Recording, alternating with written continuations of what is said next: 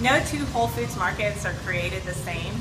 Each one is designed to reflect and represent the local community and what's important to the local community. So you'll notice a lot of aviation themes around the store, as well as like some sunflowers, which of course represent Kansas as well. So, and then when you walk into the store, we have a large produce section that has natural and organic choices. We'll also have a lot of local vendors represented. And then to the right is the bulk department, where you can get as much or as little as you want. We'll have lots of bulk options and bulk spices as well. And then we have our meat and seafood department, which we have fresh seafood and sustainable seafood, as well as our meat department, which will have some local choices as well.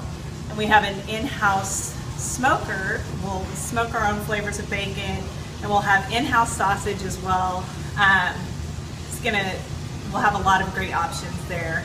And then you go around the corner and we have our grocery aisles and our whole body aisles, and then we have our specialty, which includes cheese and charcuterie, and then over 1,500 square feet of prepared foods, where you can get sushi, pizza, a fresh salad.